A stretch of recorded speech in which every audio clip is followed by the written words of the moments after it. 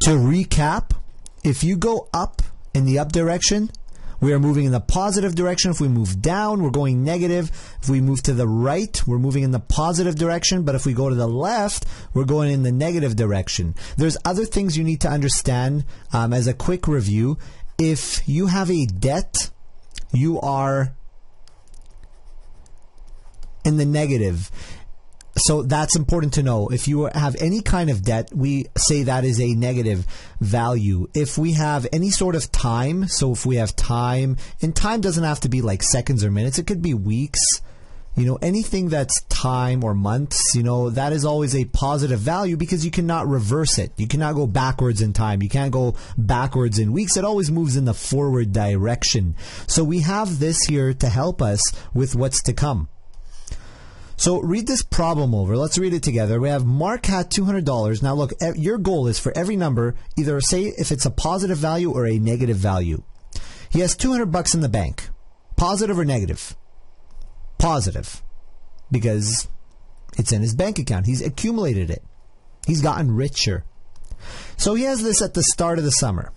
For the next 8 weeks, so we have 8 weeks, is that positive or negative? It's a positive value because it's time. So we can put that in brackets. Positive. He would accumulate. Now, accumulating means he's getting richer. $80 per week in savings. If you're saving your money, you're getting richer. That is a positive amount. So we'll put a plus sign. After that, comma, the summer was over. And so he went back to school and would spend. Okay, when you're spending money, you're losing money. So you are in the negative per week on lunch. After how many weeks will it take him to use up his entire account? Well, we have to figure out what his entire account is. How much does he have in the bank? We know he started at $200. So we can write $200. We'll put a positive one. And then he accumulated some. So we'll put a plus sign. He accumulated how much? He accumulated $80 per week for 8 weeks. We can set up a ratio. We've done that unit, so this should be a piece of cake. It should be $80 positive over 1 week, which is also a positive amount. So we'll put a little plus sign there. And then we are going to convert this not into 1 week, but we are going to figure it out for 8 weeks. So we've set up a proportion, and the answer will be measured in dollars. We have 8 times 80. That's going to be 8 times 8 is 64. And it has 1 0. It's going to be $640 he accumulated. So we will add that to what he already had. That's $640. Okay, quick recall. When you have an addition or subtraction question, you want to circle these two and look to see if they are the same. If they are, we move to the right. Now this is just adding 640 to 200. So we know the total is going to be $840. You add these up, you're going to get $840. This is a positive amount. Remember, your goal is to write symbols beside every number. So we'll put our little plus sign there.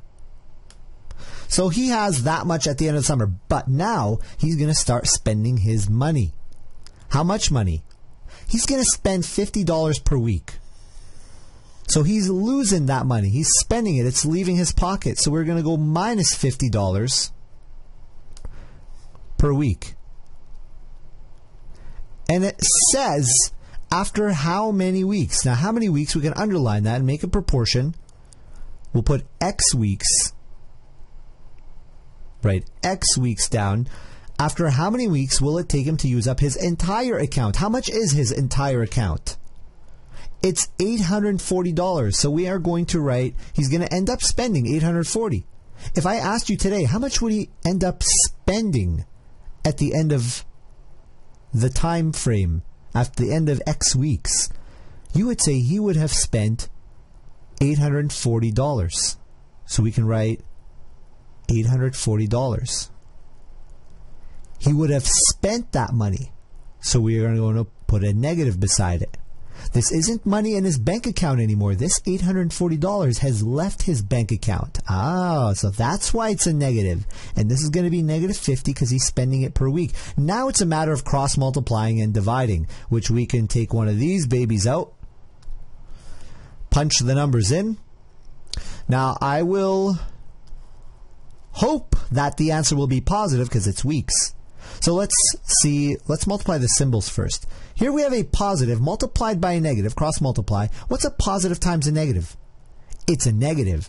Take that negative and divide it now, because remember, cross multiply, divide that negative by another negative, you're going to get a positive number. Okay, whew, so far so good. We have positive weeks. If we didn't, something would be wrong. That means you did something wrong with the symbols if you got a negative answer. Now we're going to go 1 times 840. That's 840 divided by 50. It's going to be 16.8. 16.8 weeks. Goes right there. So that's my denominator. This is my number that goes right there. This is it. 16.8 weeks. That's all. We figured it out. How many weeks will it take him to use up his entire account? 16.8 weeks. How many months is that? Question 2. We have Mark make $65 every week shoveling snow. Is this a positive or a negative? It's a positive value. He's making this money. He's earning it. He's getting richer. He spends $35 each week on food. He saves $20 every week in his piggy bank, and he spends the rest of it paying back a $200 loan. I don't know why I put the dollar sign there. It should be on the other side. That he owes his brother. So he's got loan to pay. And we want to know after 6 weeks, not after 1 week, but after 6 weeks. You see how we can start using ratios in this question too. How much has Mark spent and how much has he saved? You want to start with spent? Let's do spent first. So we'll spend. So he spends $35 every week. So we'll write $35. Aha, right. Minus 35. Every week. So over 1 week. Positive 1 week. And we want to know after 6 weeks. So we'll make a proportion. We'll set 6 weeks over here. Now we can take this out. Don't really need it, but we'll use it anyways. Save some brain power. We're going to use cross multiply. Before we do that, let's multiply the symbols. We have a positive times a negative. Different signs means negative. Take the negative, divide it now. Remember, cross multiply, divide. Divide it by a positive. You're going to get a negative amount, which is good because we're spending the money. So we have now 6 times 35. We'll go ahead and multiply numbers now. 6 times 35. That makes 210. Divided by 1 is 210. So we get negative $210. Negative $210 after 6 weeks. So 1 week, $35 he spends. After 6 weeks, he spends $210. But how much did he save? How much did he save? Because how much was he saving? He's saving, it says right here, saves $20 every week. So we will write savings are going to be positive $20 every week. This is not a T, this is a plus sign. Let me make that more clear. So that is our plus sign. And this is a positive 1 week. We're going to make a proportion because we don't want 1 week, we want 6 weeks. So we'll say positive 6 weeks. We can multiply this. It's going to be $120. Positive or negative? Let's double check. Positive times positive is positive. Positive divided by positive is still a positive. So we'll put a little positive sign there. We got $120, which is positive, which is great because he's saving that money. That's what savings do. They make you richer. He got $120 richer after those 6 weeks. But we're not done because the question asks us how much remains on the loan. Which loan? The loan he owes his brother. It's $200. Is that positive or negative? It's a loan, so he owes that money. He's in debt. Anything that's a loan or debt is always negative. So he has $200 in debt. We want to know how much is left on that debt. So how much is he paying back his brother? Well, let's do the math here. Let's think about this. $35 he spends on food. $20 he saves. Whatever is left over, how much is left over? 35 and 20 is 55. 65, 10 more dollars. So he still has 10 more dollars in savings. We just went 65 minus 55 because 35 and 20 is 55. That's $10 left over. That's negative $10 because it's leaving his pocket. It's going to his brother. So we have negative 10. Oh, but that's not $10 because that's $10 every week. How much is that after 6 weeks? We'll set up a proportion. I know we could do this in our head. We've got negative $10 in 1 week. So that is after 6 weeks. That's positive over here. Positive times negative is negative. Take the negative, divide that by positive, you get another negative. So negative, cross multiply, divide, you're going to get $60. So $60 has left his pocket after 6 weeks and gone to his brother. So that's money leaving his pocket. That's negative dollars. So it's debt. Anything that is debt, you have to write down as a negative. That's a no-brainer. So I'll clear that up. It's negative $60. But what am I going to do to these two numbers? Am I going to add them or am I going to subtract them? If I say I'm adding, you know what this is saying? It's saying that I have a debt and I'm going to add to that debt with another debt.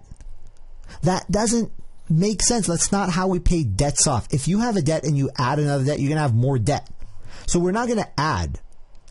That would be dig in a deeper hole. We are going to subtract the debt. When you are in $200 in debt, you owe somebody $200 and you pay them back, your debt has shrunk. You have reduced the debt. You have lowered the debt. You have less debt now. So we are going to subtract the debt.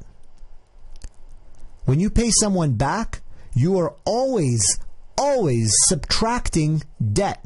So we have $200 in debt. We're going to take away some more debt. So that's money leaving your pocket. Now look what happens here. These two symbols are the same. That's like going to the right. Remember that strategy? Go back to that video if you forgot that. We're moving to the right on the number line. So we are adding, in other words, you have negative 200. You add 60 to it. You're at negative $140, baby. So he now owes, this is still debt, but it's less debt. He had $200 debt, now he has $140 debt, which is better than it was before, and he still has more to pay back.